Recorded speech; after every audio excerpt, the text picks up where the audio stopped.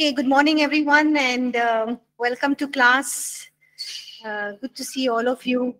All of you looking very smartly dressed. The in-person students are all dressed up very. The men are looking very handsome, and the ladies very beautiful. Yes, they're having some group snap today, so should see all of the in-person students. Some of them in blazers and. All with and not only just looking smart, they're also smelling very good. So all different aromas of perfume here in this room. So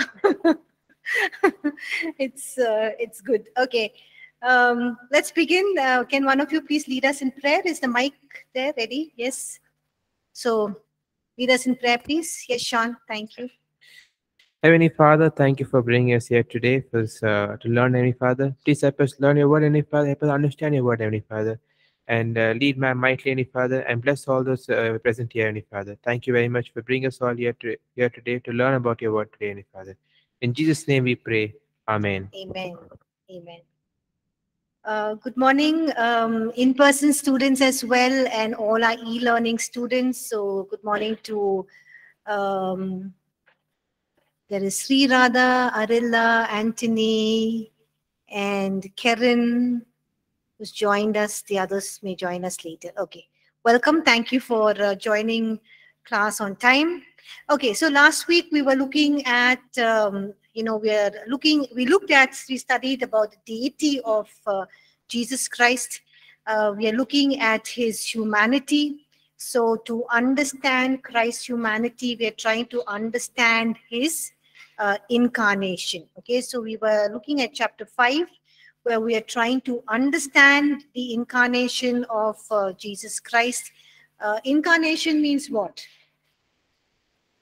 What does incarnation mean? Yes. Sorry? Can you speak loud? Transforming. What is incarnation?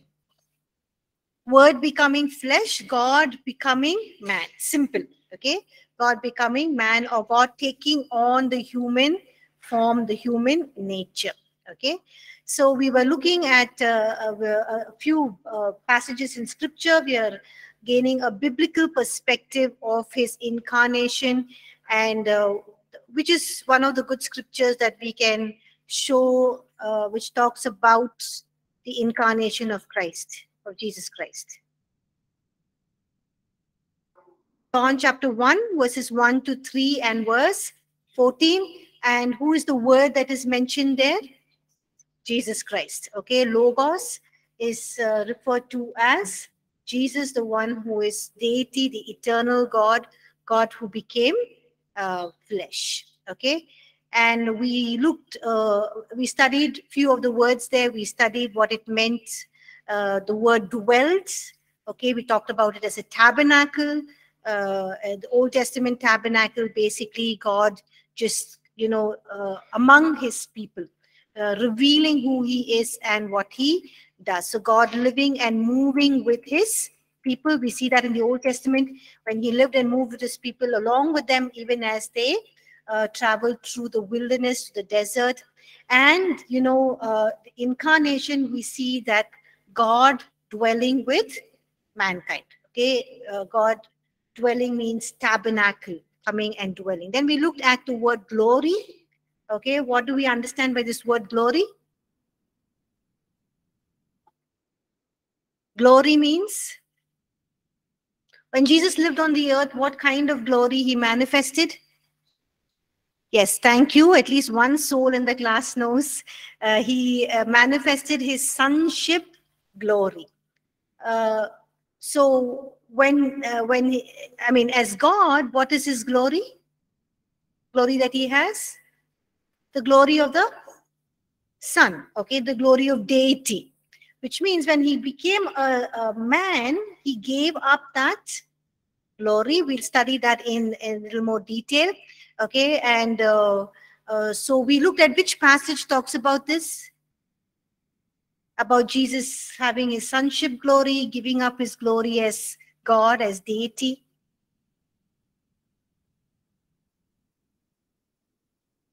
Hebrews 1? No. Very important. John chapter 1 verse 14 and even John chapter 14. Remember I read John chapter 14. Please turn to John chapter 14. Very important. Okay, what do we see in John chapter 14? Sorry, John chapter 17. Okay, what is John chapter 17 talking about? The whole chapter? Jesus' high priestly prayer. Okay, and in that we see in verse, in verse 22, he gives us that glory. Okay, and where does he say, give me back the glory that I had even before the creation of the world?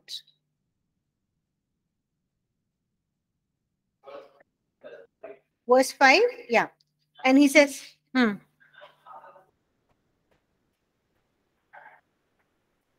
yes, John chapter 17, verse 5 says, and now, Father, glorify me together with yourself with the glory which I had with you before the world was. So thank you, Nina. John chapter 17.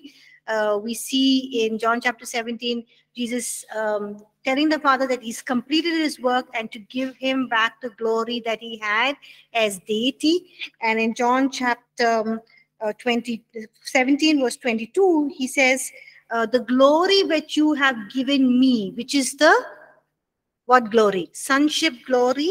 He's given that to all of us. Okay, so all of us can manifest the glory, the sonship glory, and in that sense, we can do signs, miracles, and wonders. Okay, and what is the meaning of glory? Manifesting the glory of God means what? What's the meaning of manifesting the glory of God? Manifesting the power of God? When Jesus manifested the glory of God, what did he do?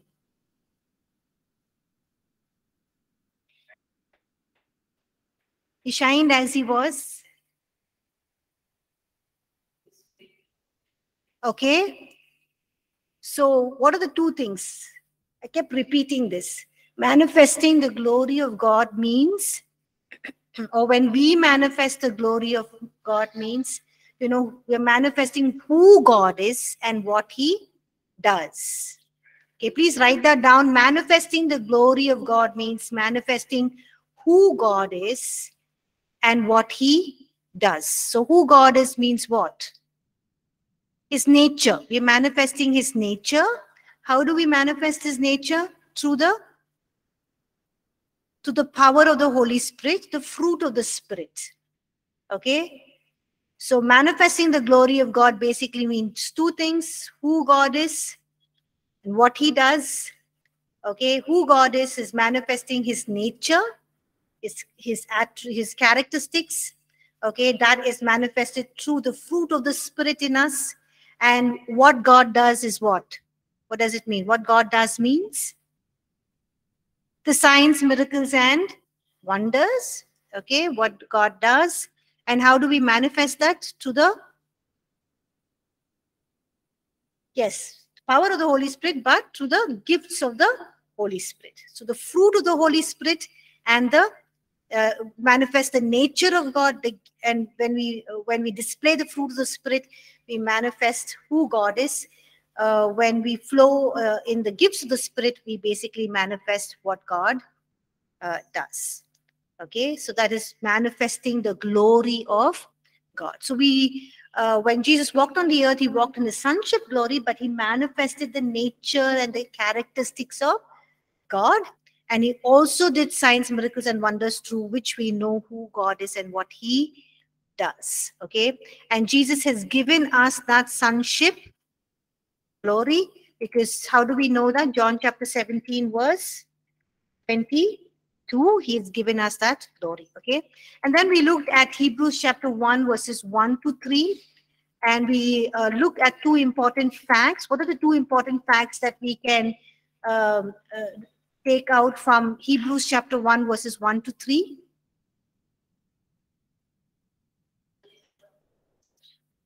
Jesus is the Jesus is the, look at your notes, brightness of God's glory, and he is the express image of God's person. Okay, so brightness of God's glory means what? Jesus, the brightness of God's glory means what?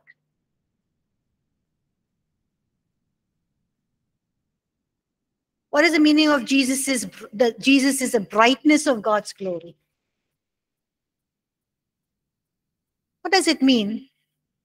It basically, he represented who God is.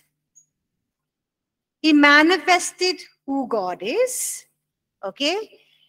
How did he manifest who God is? How did he manifest the glory of God?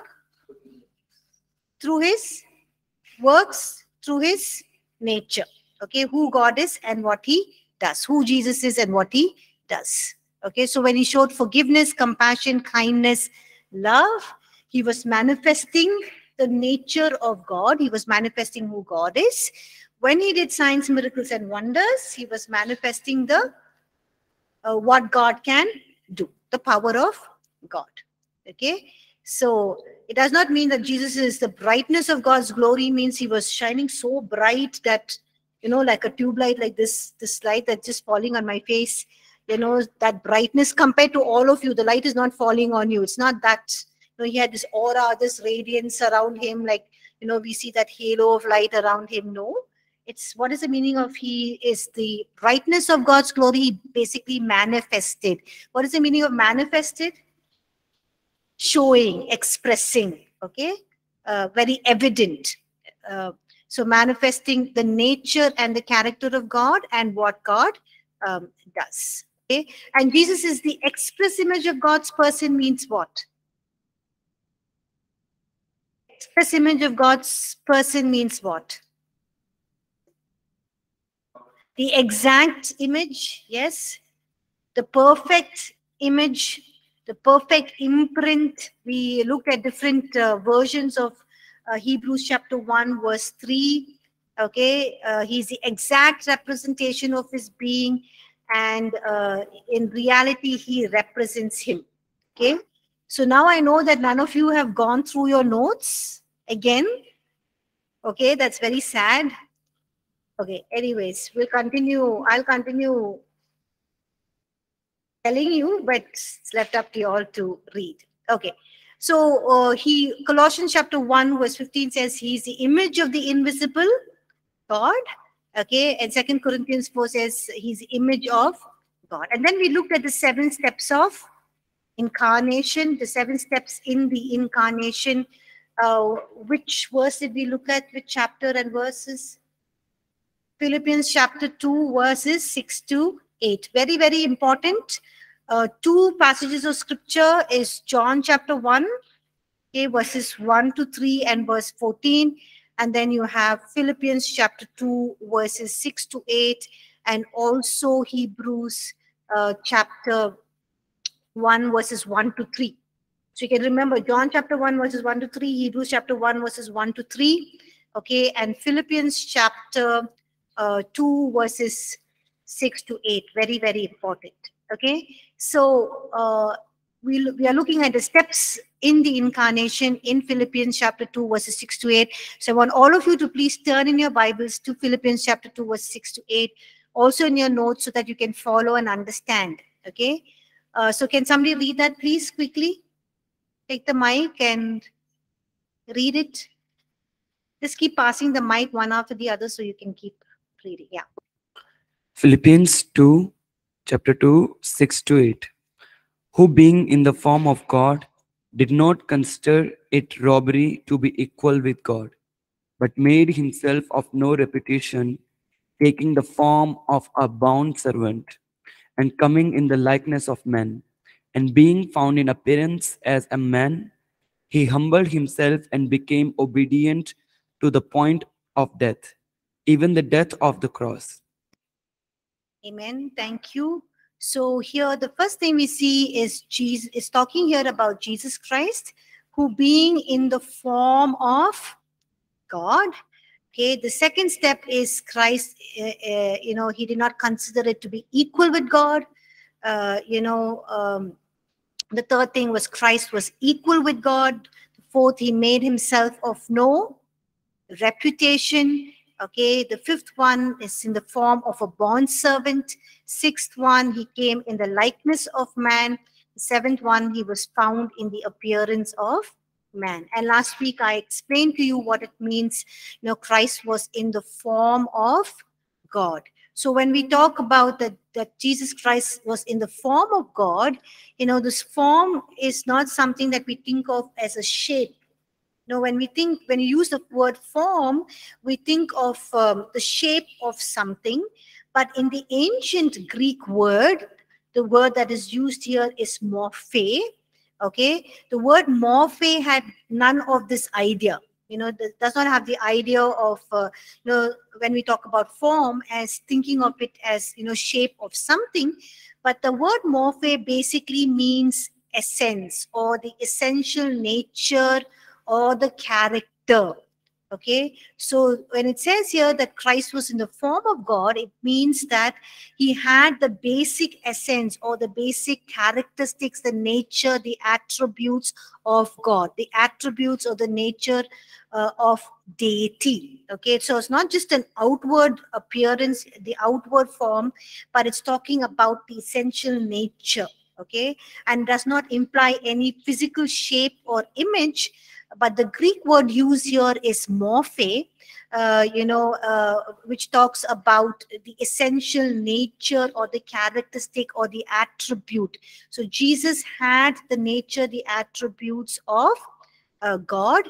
If the Greek word schema was used here, then it would talk about the outward form. So it's not the Greek word schema, schema, but it's the Greek word morphe, morphe. Okay, so when we talk about schema, it means the outward form which changes, from time to time and from circumstances to circumstances. But the Greek word here is morphe, which is talking more about the basic essence, the very moral fiber. That means Jesus had the very nature, the essence, the characteristics, the attributes of deity. Okay, so that is the meaning of Christ was in the form of God. That does not mean that he had a form of God, means in the shape of God, because we said God is spirit, but here is basically talking about his basic attributes, his nature, and his characteristics. Okay. The next thing is Christ was equal with God. We already studied this in detail in chapter 2.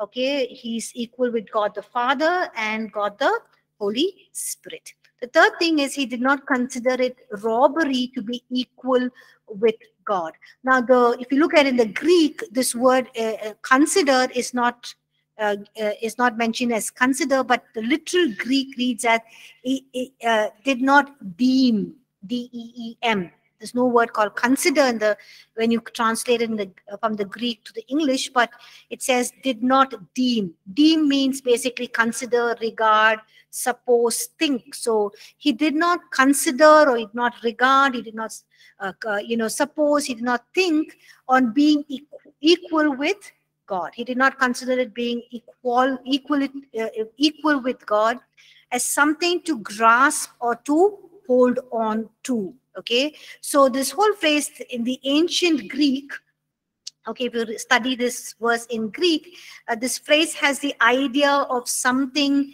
being grasped or clung on to. So you cling on to somebody or something for dear life, when you are falling off, you cling on to the railing or to the tree or, to a piece of ledge or something like that.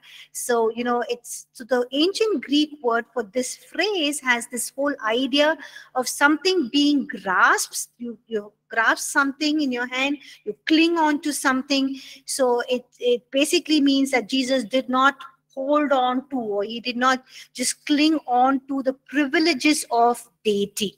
Okay, but he was willing to give it up. Okay, so the ancient Greek word for robbery here means, it's basically a treasure to be clutched or to be grasped or to be held on to and retained at all, at all hazards, whenever you go through any difficulties, whatever challenges you face. So here it means that he did not consider it, to hold on to grasp, to clutch, or to, just hold on to, him being equal with God, but he was willing to give it up. Okay, did you understand?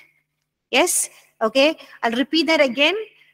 He did not consider it to be equal with God. He did not want to hold on to his equality. He did not want to just cling on to it. He didn't want to just, hold on to it like to dear life.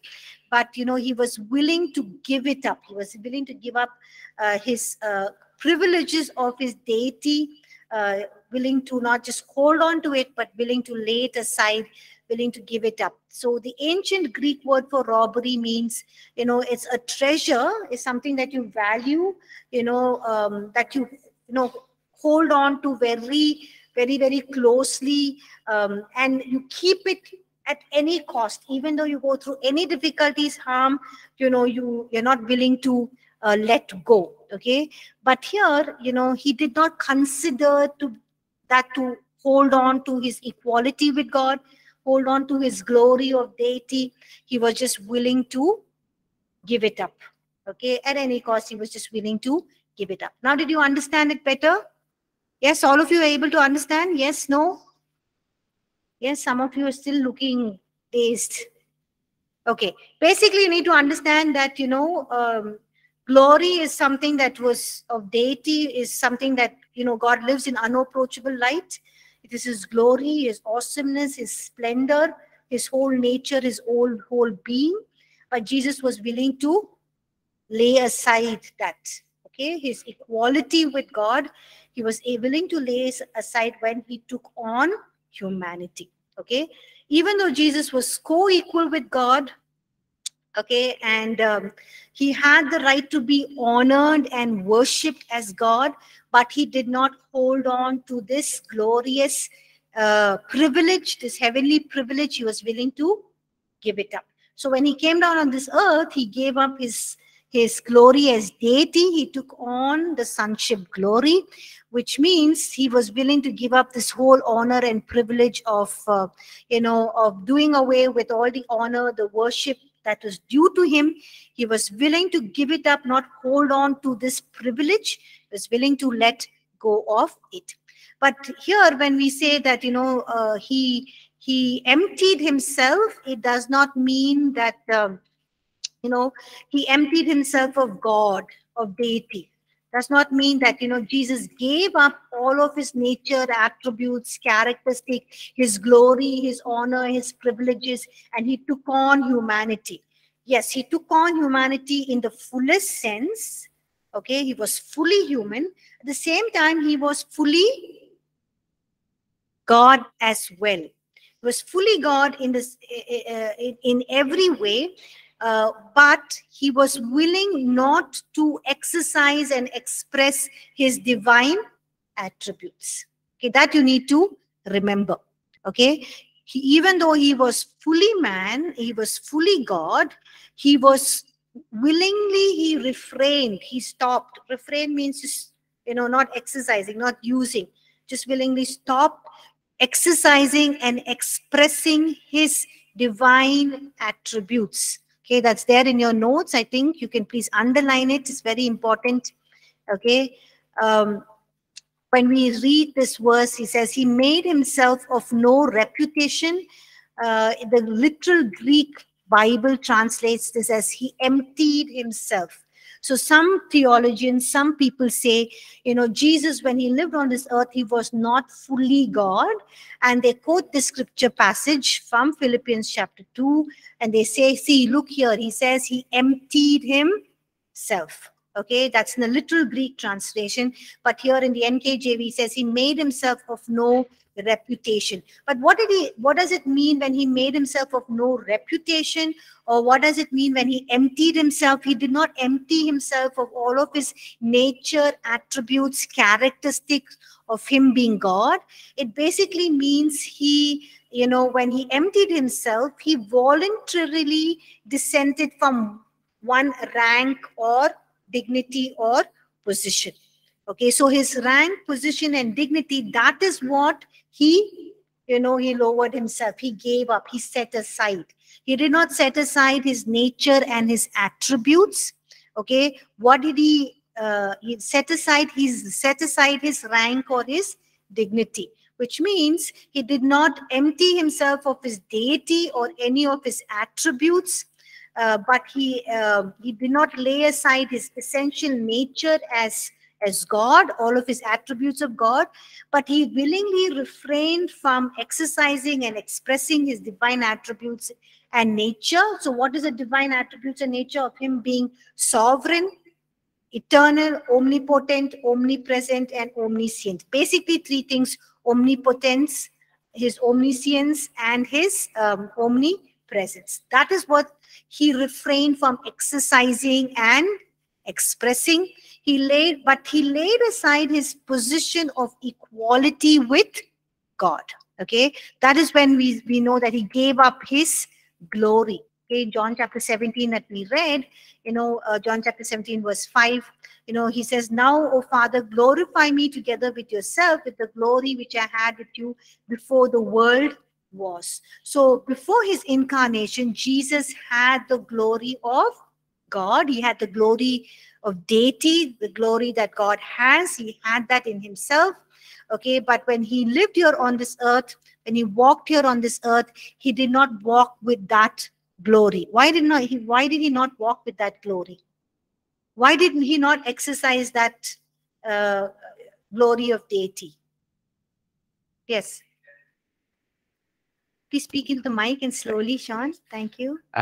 Then there would be no point for him to coming and showing that he lived as human beings, as he came to be an example for us. If he had, or if he came in and saying that, who I am, I am the most high, the son of God. If he came with that type of attitude, that type of thing, if he came with his sovereignty, he came all of his authority, then there would be no point with God sending him down and showing that how, even though you're human, you can even though he came down, he gave all this the things up, all his authority and all.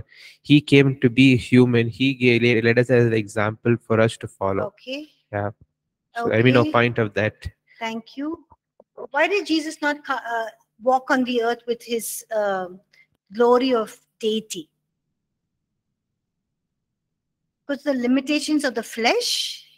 Okay, anyone can answer, in-person students, online students as well.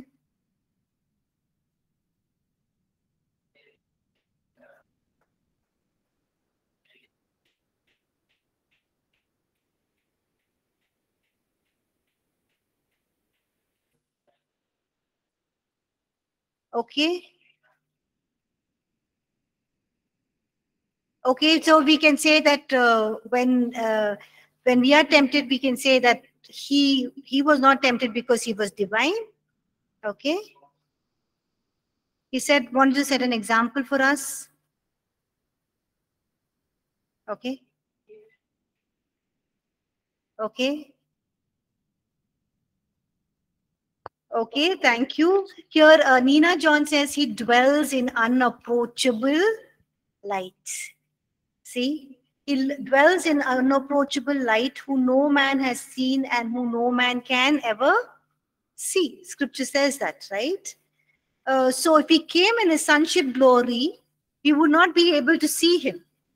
He would not be able to, even if he, lives and, manifest the nature and the attributes of God, we can't see it because he's deity. He's in that glory. He lives in unapproachable light who no man can see. So if he came in his deity, his glory as God, we can't see him, we can't approach him, we can't touch him, we can't speak to him. It would be impossible for us to even know who, and the whole purpose of incarnation would have been pointless, would be useless, because again, God is unapproachable. We can't see him. We can't understand his ways, what he's doing, why is he doing. We can't have that, that close, tangible relationship with him. So he gave it up willingly. For our sake, he made the choice for you and me. He laid aside his power and the glory of deity so that you and I can see and understand and know who God is. So incarnation was not just for God to come down and die on the cross. He could have just come and done that, but it's basically to come and understand mankind, to be that mediator between God and man, for us to see him and model him, and to know that when Jesus could live like this, when he could overcome temptation, when he could be sinless, when the power of sin, was broken over his life, and power of sin had the sin had no power over his life, even I can live like that. When Jesus can do all of these signs, miracles, and wonders, when he can manifest the gifts of the Spirit, when he can manifest the fruit of the Spirit, even I can do that. And how was it all possible? Because we could see it with our eyes, and that is the evidence that they had. So even if you look at what John says, John writes and says, we have seen with our eyes, we have witnessed, we have seen, we look at it, we'll study that. Even in Acts, when Peter is talking and giving his sermon after Pentecost, and the other sermons that he's given, he's saying, you've seen him, you've heard him, you've known him, and you are the ones who killed him. You've also seen that he rose again and he manifested himself after his resurrection. So all of these things would be impossible if Jesus came in his glory as deity. All of you able to understand? All of you with me? Yes? Okay. So here we see that, Jesus, he gave up his glory, the glory that he had before the incarnation. And during his life on this earth, he walked as a man. He lived the sonship glory. But once he ascended back to the Father, he was restored back with his glory as deity. Okay? He did not, again, when he ascended and sat at the right hand of the Father, he did not continue with the sonship glory, but he received back his glory of deity, that glory of God. Okay, and this glory of God that we're basically talking about is his position of equality with God. So even when we're talking about, Jesus laid aside his glory, is also is not talking that he gave up this honor and privileges of being honored and worshipped, of walking in the glory of deity, but also his position of equality with God at the Father's right hand. So it says he did not consider equality with God something to be hold on to, something to be held on to, something to be grasped onto, but he was willing to lay it aside during incarnation. So, when Jesus walked on the earth, okay, he was all God, he was all man, but he made a choice for you and me to lay aside the glory of deity and to submit himself to the Father. So that means he lowered himself in terms of rank and dignity. Okay, now rank is he is no longer equal with the Father, no longer the right hand of the Father. He lowered himself and became a human being. Okay, and he laid aside his power as well of God, and he submit, and also he lowered himself in the rank, means he lowered himself of submitting to the Father's will, submitting wholly to the Father's will, living in total submission and obedience to the Father. Okay, but he had the nature and the characteristics of God, but he willingly refrained from exercising and expressing it. Okay, so all of these terminologies, very, very important for us to know. So it's there in your notes. Please underline those sentences. Important for you to know that he willingly what did he willingly lay aside? And what did he have? He had his nature as deity, but he refrained from exercising and expressing his divine attributes, and that is of omnipotence, omniscience, and omnipresence. All of you able to understand? That is why, towards the end of his life here on earth, as we read in John chapter 14, verse 28, somebody can turn to John chapter 14, verse 28, please. Can somebody read that? Please pass on the mic, Sean. Somebody who can read. Read. John chapter 14, verse 28.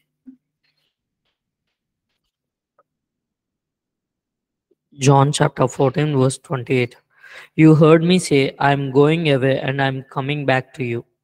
If you loved me, you would be glad that I am going to the Father, for the Father is greater than I. Thank you. So here we see there's a great sense of joy in Jesus returning back to the Father because of the glory that he would regain, glory that he would receive back, that of deity. Okay. And then he took on the form of a bond servant. He willingly also took on the role of a servant. Okay. And we know that even Isaiah prophesies that. Remember last week we studied the servant songs. I said there are 7 servant songs in the book of Isaiah. You know, we studied one of the servant songs, basically talking about the servant is Jesus Christ. Okay, the prophecies regarding the Messiah, who is Jesus Christ. And as a servant, Jesus was willingly, submitting, or willingly, he was willing to submit to the Father. He was willing to offer his obedience to his Father. He was willing to offer his devotion, his service to the Master, to his Father, and also to do the will of the Father. Like we read in Hebrews chapter 10, verse 7. Can somebody read Hebrews chapter 10, verse 7 and John chapter 5, verse 30? Hebrews 10:7.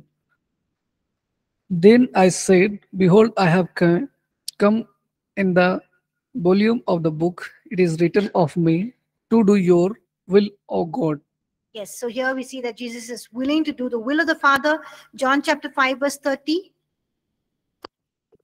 I can of myself of nothing, as I heard, I judge, and my judgment is righteous, because I do not seek my own will, but the will of the Father who sent me.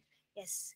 Okay, so here we see that, through these verses, we see that he took on the form of a bond servant, which means a servant who was willingly, what's the meaning of bond servant?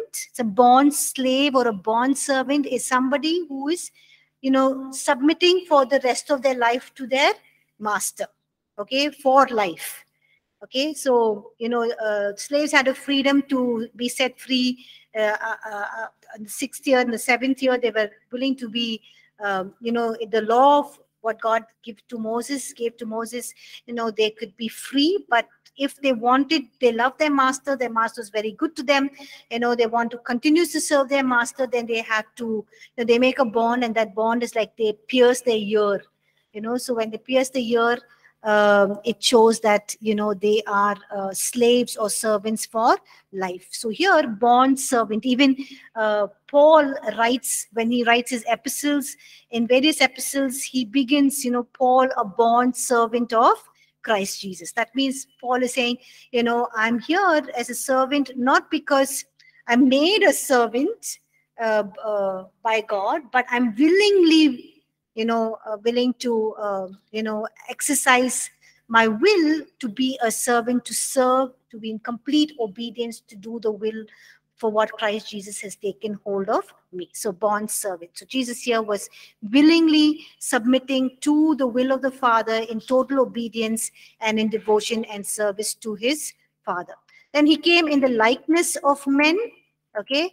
We're continuing to look at Philippians chapter 2, verse 7. So please follow in with your notes and the Bible. Okay, he came in the likeness of men. That means he was human in every sense of the way. He was his humanity was genuine. In every aspect, he was human. He submitted himself to all of the human limitations, weaknesses, frailties, human experiences. Okay, and in reality, he was totally human. We'll study about his humanity, his humanness in the next chapter. Okay, the next one, he was found in appearance as a man. Okay, so as I mentioned, when incarnation was one way, where, we as human beings could see God. We could reach out to him, we could touch him, we could speak to him, we could relate to him, we can, see, touch, handle, relate to God, and thus relating to him, we could, understand and relate to the very heart of the Father. Okay, Father God, the first person of the Trinity. So the second person of the Trinity manifested the first person of the Trinity, the deity. And so because of, him being God becoming human, we could see, touch, feel, handle, and relate to the Father heart of God. And all this was possible because of incarnation. Okay, so these are the 7 steps in incarnation that we can receive, or can understand from Philippians chapter 2 verses 6 to 8. Okay, uh, any questions so far? Any questions? Yes, Nina.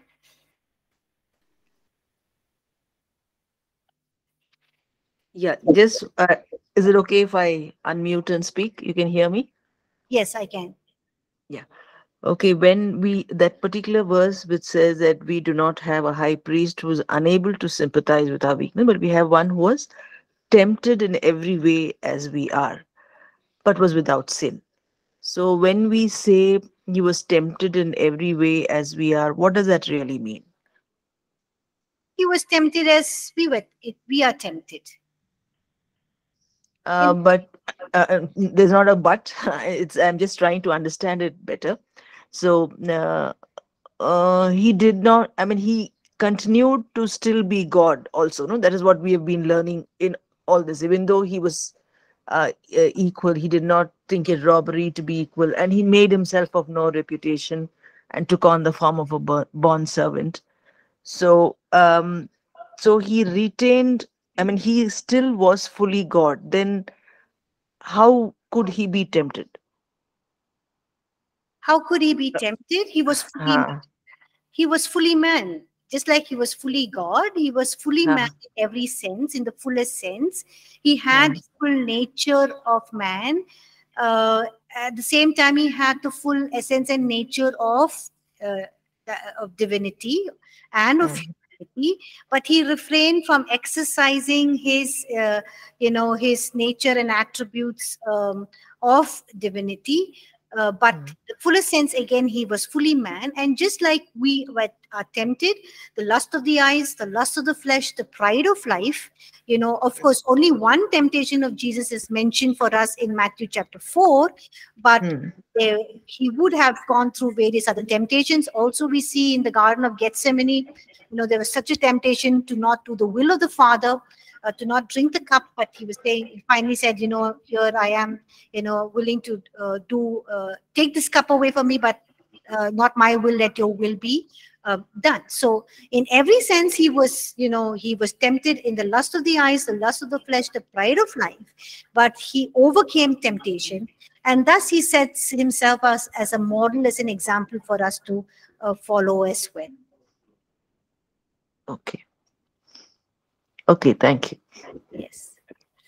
Mine. But he did not overcome, sorry, Sean, he did not overcome his temptation because he exercised his omnipotence, because that is what he refrained from From exercising. using, yeah. I was trying to understand that, but in the sense when he laid aside those privileges, we were just learning that, which meant his presence and omnipotence, and the other one, omniscience. Yes. So that means he kind of refrained from using any of those attributes, Mhm. isn't it? While he was on the earth, Yes.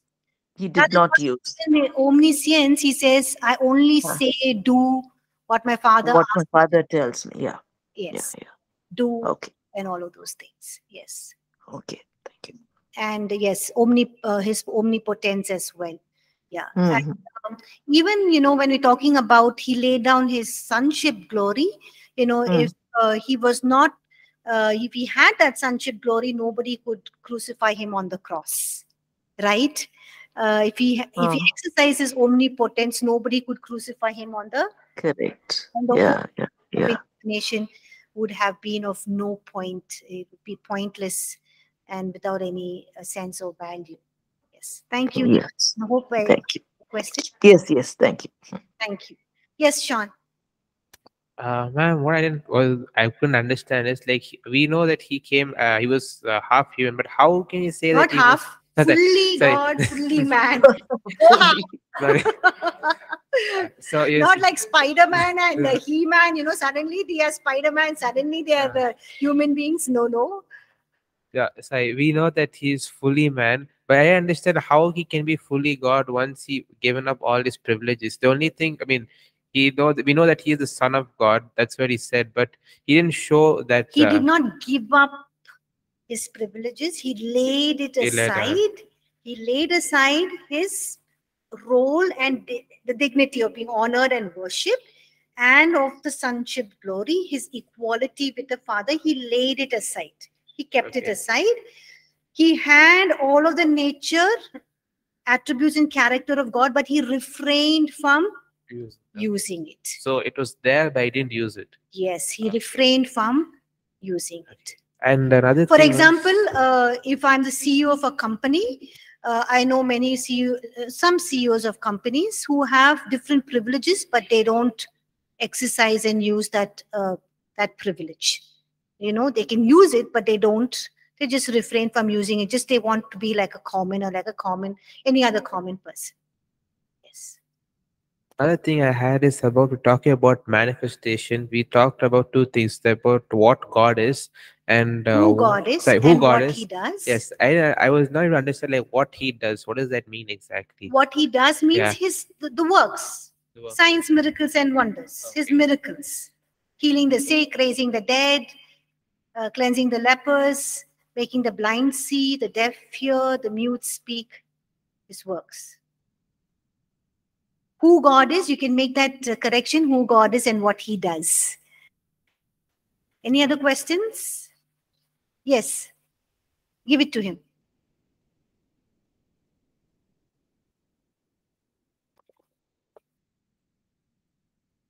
We know, like, God, he is a spirit, right? God is spirit, and we know he don't have gender. Yes. But like, why God came as, why, like, when Jesus came, like, why he came like a human man, why not woman? As a woman, a good question, because in the culture of those times, a rabbi was not a woman. They would consider a woman was not given that privileges and honor as a man in the Jewish society. Okay, and they were considered as lowly people, uh, and only rabbis who could teach, would preach, and had the freedom to even move around and go around. So because of the cultural setting, in that sense, God became man and he could die on the cross. Like, his gender is male, that's why he came like me. No. Yes. Anyone else has any questions? Yes, give it to Rin, please. Yeah.